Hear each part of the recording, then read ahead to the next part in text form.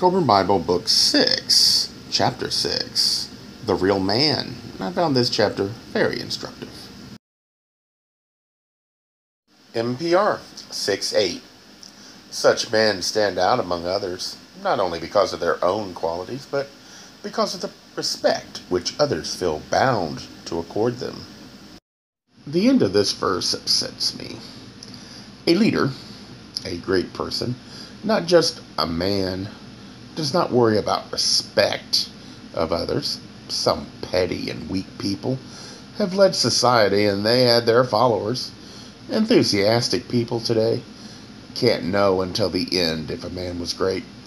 Only the future will pass judgment. I think using that as a measure to identify the so-called real man is not accurate.